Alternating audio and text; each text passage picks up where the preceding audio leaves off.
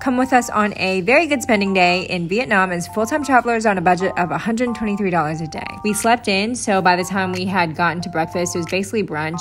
My coffee, two of these apple pies, and Peter's breakfast was $12.60. And then people watching is free, of course. I don't know why this video is on my phone. I think the next thing we spent money on was dinner, and that was $10.02. Our hotel was $15.24, and today's total was $38.73, and our daily running average is now $147.31.